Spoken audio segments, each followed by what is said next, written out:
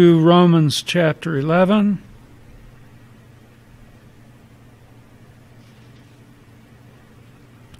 Romans chapter 11, and as we prepare to enter into our second session of the evening, let us pray. Father, as we convene tonight for our second session, we lift up Paul Nugent and his landscaping business to you. And he is in need of another helper. And we pray that you find just the right help that will be suitable for Paul's business. And we pray that you would fulfill that need and prosper Paul's enterprise. And we pray that as we undertake this second session, you would continue to illuminate your word through the ministry of the Holy Spirit. We ask this in Jesus' name. Amen. Romans chapter 11, that's where we left off last time. We've been studying the who, what, where, when, why, and sometimes how. That's important for every story. Every complete story will have these essentials addressed in some way. And we've just been comparing, well, we haven't compared yet, but we're going to contrast the who, what, where, why, when, and how with the body of Christ and Christ's return for us, in contrast with Christ's return to the earth to set up his kingdom, which we commonly call the second advent of Jesus Christ. Now, we looked in Romans 11 and verse 11. That's where we'll pick it up from. Romans chapter 11, verse 11. So I asked, did they stumble, that is the Jews, in order that they might fall? That is, fall permanently. Did they stumble temporarily that they might permanently go down for the count? By no means. Rather, through their trespass, salvation has come to the Gentiles so as to make Israel jealous. Now, if their trespass means riches for the world, and it does, that's a fulfilled condition, how much more will their full inclusion mean? Or literally, their fullness mean? That is, their fullness in the future under the new covenant, back under the prophetic program. So, as I mentioned, this was never prophesied, this time in which the Gentiles are blessed through Israel's temporary stumble, never prophesied. The prophetic plan has called for the Gentiles to be blessed, but for the Gentiles to be blessed through the prosperity and the blessing, the fullness of Israel, which will take place in the future under the new covenant. You can turn to Zechariah chapter 8 with me.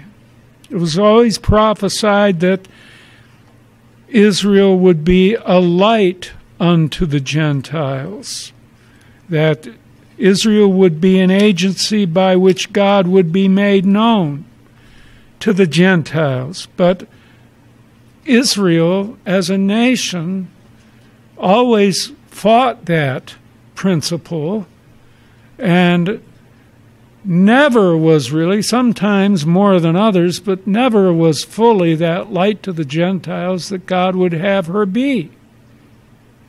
But she will be in the future. In Zechariah chapter 8, let's look at verse 23. Zechariah 8, verse 23. Thus says the Lord of hosts, in those days, this is speaking of when Christ establishes his kingdom, In those days 10 men from the nations of every tongue shall take hold of the robe of a Jew, saying, Let us go with you, for we have heard that God is with you. So Israel in the future will have her fullness under the covenant program. Let's go back to Romans chapter 11, that same area, just the following verses. Romans chapter 11. And Romans 11, verse 13, right after the verses we've covered. Romans 11, verse 13. Now I am speaking to you Gentiles, inasmuch as I am an apostle to the Gentiles, I magnify my ministry in order somehow to make my fellow Jews jealous and thus save some of them. For if their rejection means the reconciliation of the world, and it does, what will their acceptance mean? That is, if her temporary rejection by God, if the temporary rejection by God of the Jews means the present reconciliation of the world, what will their acceptance mean but life from the dead? Just as the illustration of the vision, actually, of the valley of the dry bones being restored from the dead that Ezekiel received. And Israel's future glory will be a receiving of life from the dead, meaning Israel is temporarily, spiritually speaking, a spiritual non-entity, spiritually dead, as it were, but will receive spiritual life under the new covenant. You can turn back to 1 Corinthians chapter 15 with me. 1 Corinthians chapter 15. So what we just saw in Romans 11 is part of the why of the story of this event where Christ returns for us. And 1 Corinthians 15:50 is part of the why. I tell you this, brothers, flesh and blood cannot inherit the kingdom of God, nor does the perishable inherit the imperishable. This is part of the why, because our bodies as they are now are unable to withstand the eternal state. The how has been answered in both 1 Thessalonians 4 and here in 1 Corinthians 15. The dead will be raised first in 1 Thessalonians 4, and then the bodies of those who are still living, those believers who are still living, will be changed. And we have that right here in the B part of verse 52. Let's read the entire verse 52. In a moment, in the twinkling of an eye, at the last trumpet, for the trumpet will sound, and the dead will be raised imperishable, and we will be changed. And what happens then? God wages war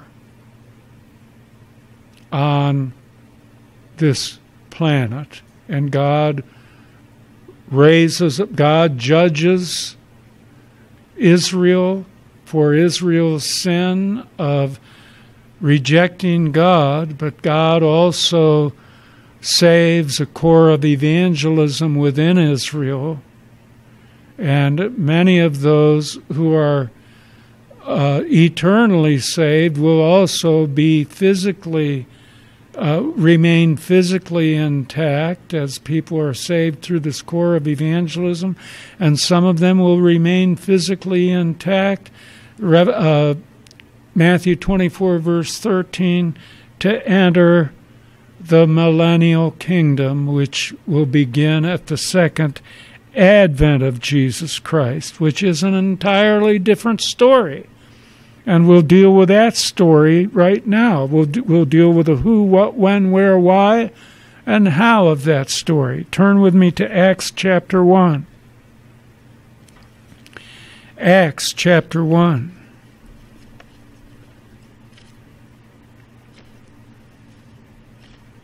Acts chapter 1. We'll start at verse 1.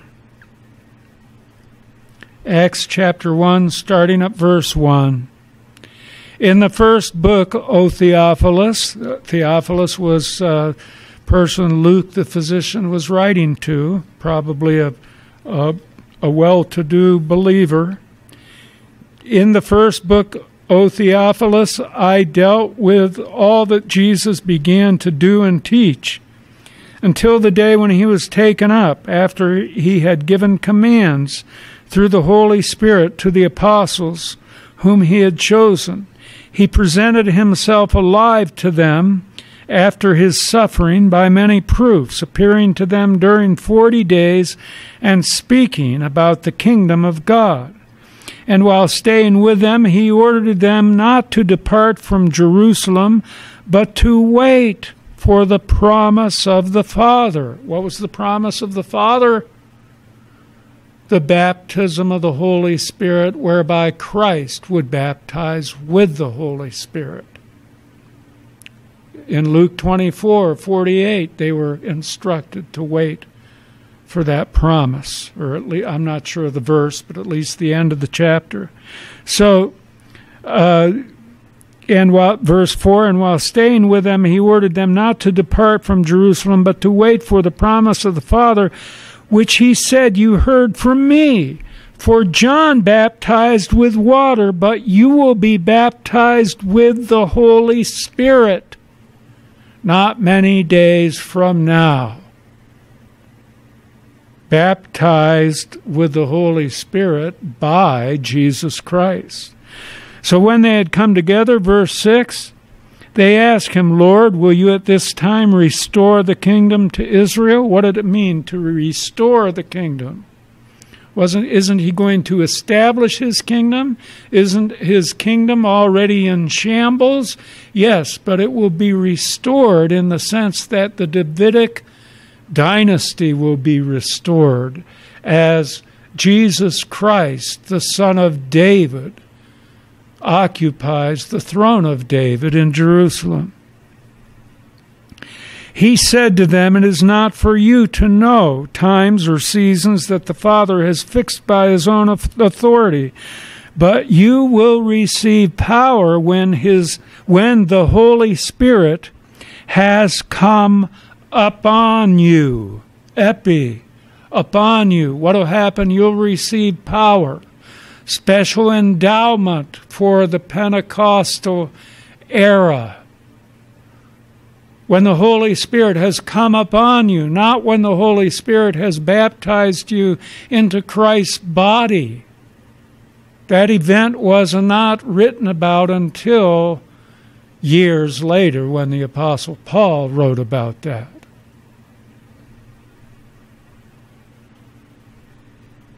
About, 30, 40, about 25 years later, actually. Now, in verse 9, or verse 8, but you will receive power when the Holy Spirit has come upon you, and you will be my witnesses in Jerusalem and in Judea and Samaria and to the end of the earth. What message would they witness? What message would they proclaim in Jerusalem and Judea and Samaria and to the end of the earth in the prophetic plan? Well, the message of the coming kingdom, the message proclaimed by John the Baptizer, the kingdom from the heavens is near, the prophesied kingdom. And by the Lord Jesus Christ in Matthew 4, verse 17, the kingdom from the heavens is near. What message was this? The gospel of the kingdom, which was preached by Christ and by Christ's apostles. The gospel of the kingdom, called the gospel of the kingdom, Matthew 4, verse 23. When is it going to reach the end of the earth? It hasn't happened yet. When is it going to reach the end of the earth? It happened in Jerusalem and Judea. They reached down into Samaria with it, but then it was gradually shut down. When is it going to reach the end of the earth? In Matthew 24, verse 14, during Daniel's 70th week, and the gospel of the kingdom will be proclaimed throughout the whole world as a witness to all nations. Then the end will come. That gospel message is going to be picked up during Daniel's 70th week. That's not our gospel message. We teach it from the pulpit. We don't proclaim it. We may mention it. It's true that the kingdom from the heavens is the next, it's going to be the next chain of prophetic fulfillment. But that's not the message we preach.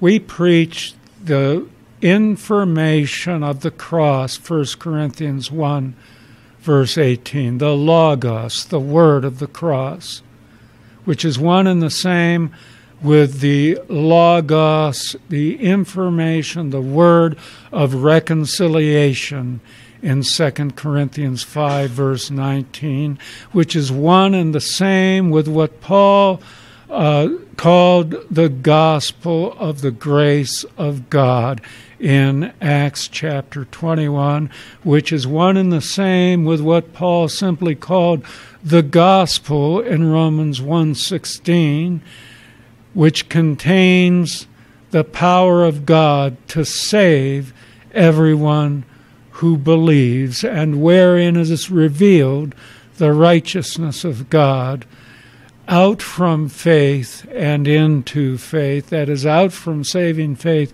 and into a life of continuing faith.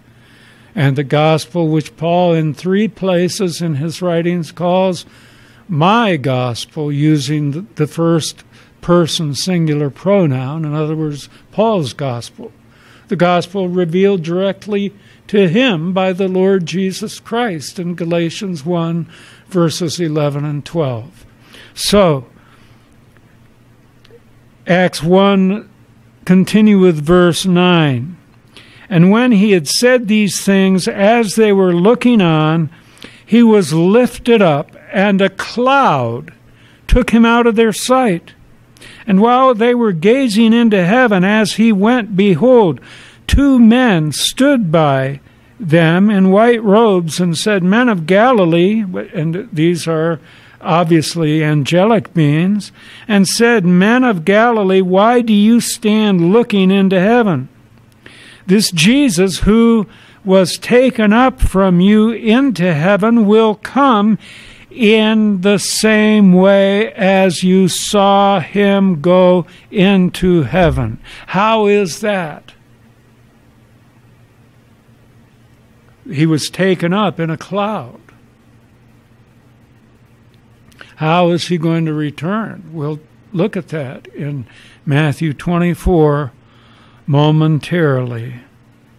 But he's going to return in the same way to earth as he was on the earth and ascended, not to meet believers in the clouds of the air. He's actually going to return to earth to establish his kingdom. From the same place he took off. And in fact, the very same place, when you consider verse 12, then they returned to Jerusalem from the mount called Olivet, which is near Jerusalem, a Sabbath day journey away. So Mount Olivet is where they were when they saw him take off and go into heaven. And if you want to look at me in Zechariah chapter 14, Zechariah chapter 14.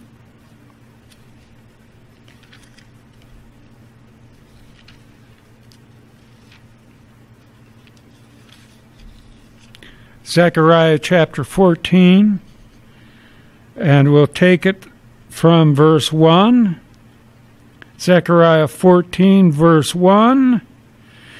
Behold, a day is coming for the Lord.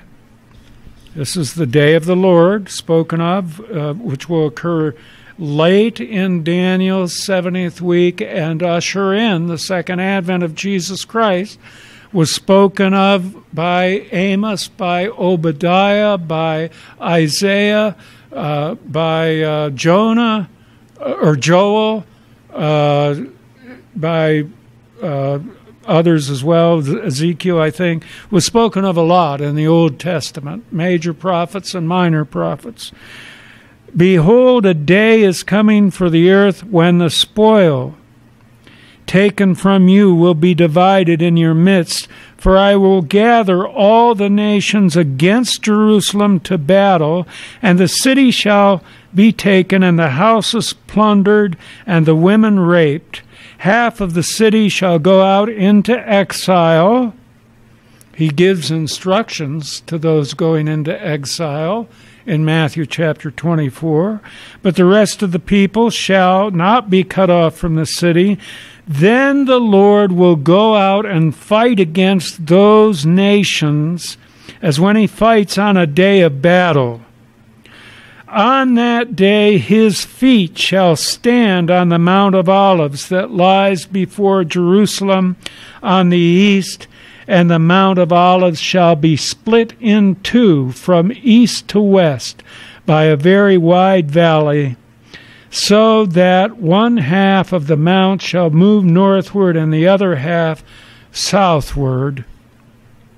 By extrapolation, it's not out of bounds to assume that he'll actually be touching down on the Mount of Olives, the very place from which he ascended. And he'll be touching down the Olivet Mountain, or the Mount of Olives, that's what it means, is going to actually be broken in two as he touches down. There will be great cataclysmic changes. We take those to be literal, at least we who believe in a literal hermeneutic, and there will be cataclysmic changes upon the earth. It only makes sense because the conditions during Christ's reign on earth is going to be conducive to a glorious 1,000-year reign of Jesus Christ. So where and how are being answered by passages such as this.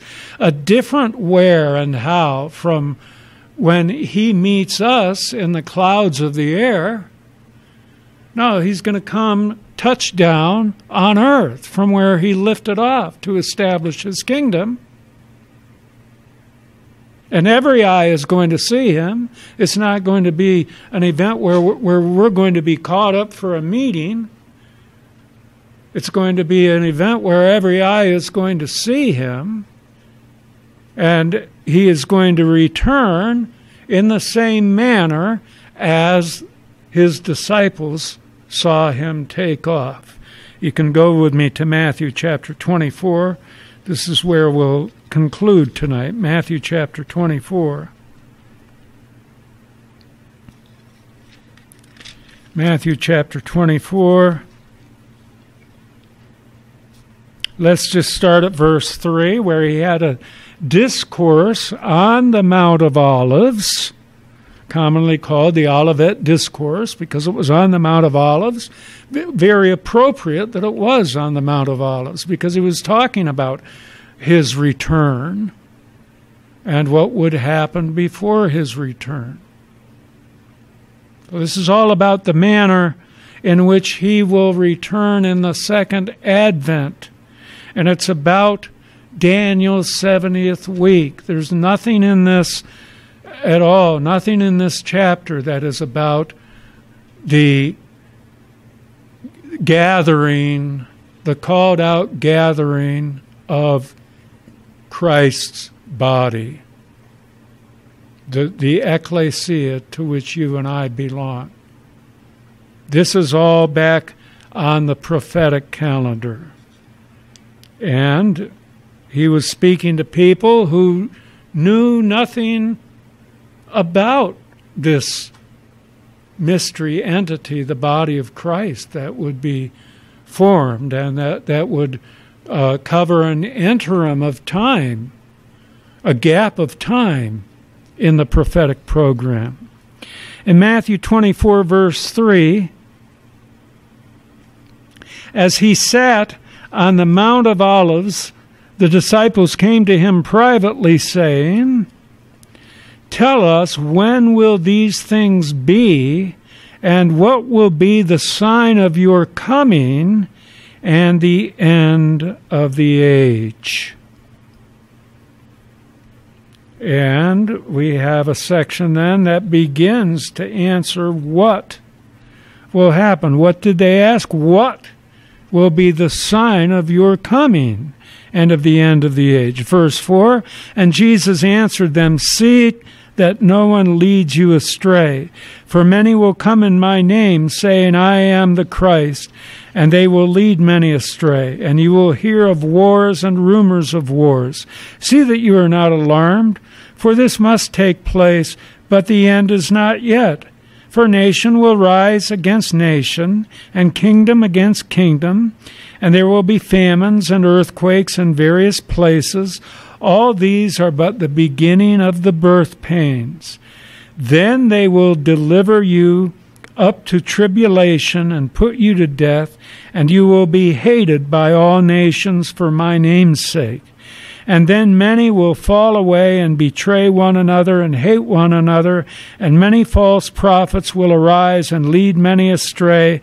And because lawlessness will be increased, the love of many will grow cold, but the one who endures to the end will be saved. That is, physically rescued. He's about to give instructions what people are to do in Jerusalem when they witness the abomination of desolation. We don't have a lot of time for this, but we've covered it many times.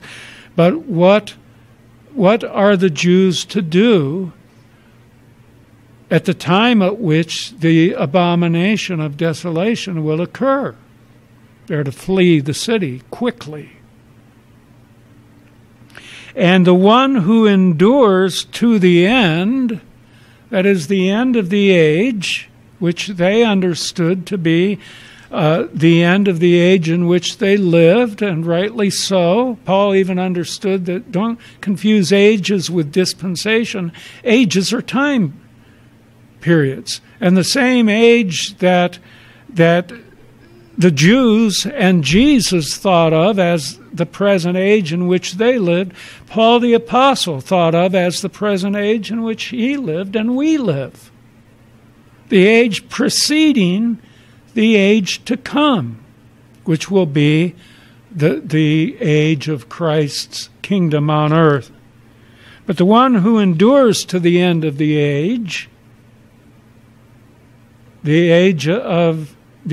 preceding the kingdom age, will be saved, that is, delivered into Christ's kingdom physically intact, without being killed, to put it bluntly. So we begin to have the how. Look at start at verse 29. Just reading some parts in this. We don't have time for all of it. Starting at verse 29, immediately after the tribulation of those days, the sun will be darkened, and the moon will not give its light, and the stars will fall from heaven, and the powers of the heavens will be shaken. In case you were wondering, the recent eclipse was not the fulfillment of prophecy, but these things will be. Verse 30, then will appear in heaven the sign of the Son of Man. They wanted the sign of his coming. In verse 3, tell us, when will these things be, and what will the sign of your what will be the sign of your coming and of the end of the age? And we have the sign of the Son of Man. What is the sign of his coming? The Son of Man himself, returning to the earth to establish his kingdom. That's the sign. When they see him return, that will be the sign of his coming. And how is he going to be coming? On the clouds of heaven with power and great glory. How did his disciples see him go into the heavens? On a cloud. You say, well, that was cloud singular. This is clouds plural. Okay, you got me. I don't. It's similar enough to me that it's okay. This describes this describes the how, and the who, and the what, and the where. All the content we're reading, and the why. And he will send out his angels. Well, wait a minute. Let's finish. Verse 30. Then will appear in heaven the sign of the Son of Man, and then all the tribes of the earth will mourn, and they will see the Son of Man coming on the clouds of heaven with power and great glory. And he will send out his angels with a loud trumpet call. And here's another kind of, people misconstrue this trumpet call with the trumpet, with the last trump or trumpet call in 1 Corinthians 15. That trumpet call in 1 Corinthians 15 occurs just as the rapture happens. This trumpet call will gather his elect from the four winds, from one end of heaven to the other, which is a figure of speech for another way of putting it is the four corners of the earth. In other words, his people are going to be gathered from all directions. They are going to be gathered from the God in heaven and from the angels who are working the elect angels who are working with the God in heaven, and God's elect Israel will be brought back into the land under the new covenant. Verse 32, from the fig tree learn its lesson. As soon as its branch becomes tender and puts out its leaves, you know that summer is near. So also when you see all these things, you know that he is near at the very gates. Truly I say to you, this generation will not pass away until all these things take place. Heaven and earth will not pass away, but my words will not pass away. And of course, the preterist who wants to think of all these prophetic events as already having been fulfilled at the judgment of Jerusalem in AD 70 will say, there, look, this generation, that is the generation to whom Christ was speaking. No. So also when you see all these things, you know that he is at the very gates. Did the generation to whom Christ was speaking see all these things? No, they did not. What generation is not going to pass away until all these things take place? The generation which sees all these things. They just didn't know yet about, and had no reason to know yet about, the fact that there was going to be this interim of a mystery dispensation that's now gone on for roughly 2,000 years, and who knows how much longer it'll go on before the prophetic plan kicks in again. Verse 36, but concerning that day and hour no one knows, not even the angels of heaven, nor the Son, but the Father only. For as were the days of Noah, so will the coming of the Son of Man be. And then it goes into the two that we've gone over quite a lot, two working in the field, two grinding in the mill, at the mill, one taken in judgment, the other left to remain to go into the kingdom. But the Son, in his humanity, his deity, of course, knew. We've covered this in different places from the Word of God. When Christ is saying things about himself, you always must understand that statement either has to be coming from his deity, from his humanity, or from both in his hypostatic union. But when he said in John 8:58, before Abraham was, I am, that was obviously from his deity. In his humanity, he came into the human race in human form after Abraham was, long after Abraham was. So that statement was from his deity. When he said on the cross, I thirst, that's clearly from his humanity. Deity doesn't thirst. When he said, come all to me who are burdened and heavy laden, and I will give you rest, that really can only be said from both his deity and his humanity. When he said that no one, concerning the day and hour that he returns in his second advent, at the time he was speaking, no one knew, not even the angels of heaven, nor his own humanity, nor the Son, but the Father only. Does his humanity know now, his glorified humanity? I would, if I was a betting man, I would wager that his humanity now knows. But when he said this, his humanity didn't know. Yet, by the time Matthew wrote this, but now Matthew was quoting what Christ said.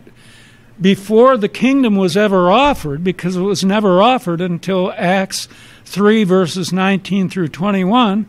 But by the time Matthew wrote this gospel, which could have been as early as the 60s, it could have been later. It depends if you go by the two-source hypothesis, which is just that, a hypothesis, a supposition based on limited knowledge, and I won't get into the details of that tonight, but that supposes that the gospel of Matthew and Luke were written with material from the Gospel of Mark, plus material from what they call Q, which was like a sayings source, and that's why the Gospel of Matthew and the Gospel of Luke have so much more material in them. But they don't know. It's a hypothesis. It's possible. Matthew could have written as early as the 60s. But we do know this, that by the time he wrote, and if he wrote during the 60s, it would make sense because he would see what had already gone around him. He understood that the kingdom, the time of Christ's second advent, had been deferred to some future time, that it was likely not going to happen in any of their own lifetimes. Because in verse 15, when he writes, "So when you see the abomination of desolation spoken of by the prophet Daniel standing in the holy place," he has in parenthesis, because he is breaking from the quote of Christ, and he's saying, "Let the reader understand." Then he goes back to what Christ is saying, "Then let those who are in Judea flee to the mountains." So Matthew recognized that the time of the establishment of Christ's earthly kingdom had been deferred by the time he wrote the gospel. He was quoting Christ, broke away for a little parenthetical statement of his own, then back to what Christ was saying during the time of his earthly ministry.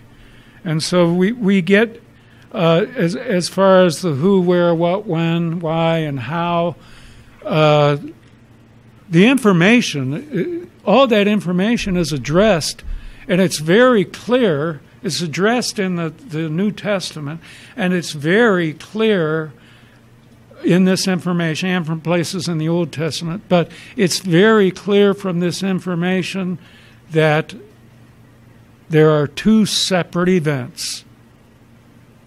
The gathering whereby we meet the Lord Jesus Christ in the clouds of the air, and he doesn't come down to earth. And then the time of his second advent, approximately 7 years after that, where he will touch down on earth on the Mount of Olives in a manner as the apostles saw him take off in Acts chapter 1. And let's close with prayer. Father, thank you for what you've given us tonight and every session. We thank you for the clarity of your word, and that you have seen fit to reveal your Son to us in very specific terms. Help us always to be open to those terms through which you reveal him to us, because we get so much of a greater picture of your integrity and his integrity as we get more clarity regarding these events. And so we pray with thanksgiving in the name of your Son, Jesus. Amen.